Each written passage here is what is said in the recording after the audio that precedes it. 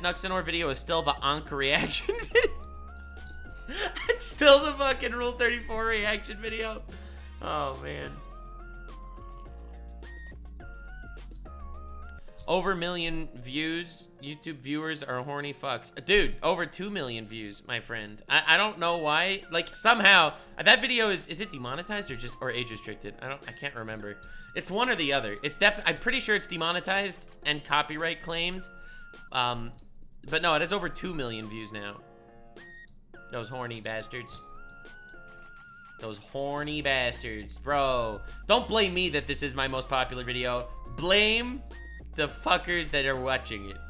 This is my opinion, okay? In my opinion, thou shalt not blame this. So, you wanna know something funny? One of the reasons why I started my second channel was for re-uploads from the main channel. So this video, the 100% blind reaction to every HoloLive girl, this video was supposed to be a main channel video. I uploaded it to the main channel, and it was supposed to be sponsored by Genshin Impact. Genshin messaged me that we are a Chinese company, we will not be associated with HoloLive in any way, delete the video now, put the ad in a different video, and I was like, oh fuck, oh shit. And I, you know, took down the video instantly, I had to remove it, and then I just re-uploaded it to the second channel.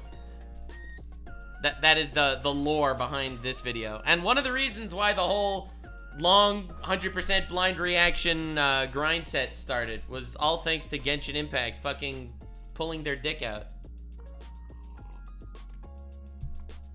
God, I'm dropping too many lore bombs today. I'm afraid. I'm in a weird mood. I don't know if you've noticed. Hey, Maki, welcome to the stream. Genshin is problem with creators and sponsors. Yeah, I know. Hi, I'm Problem.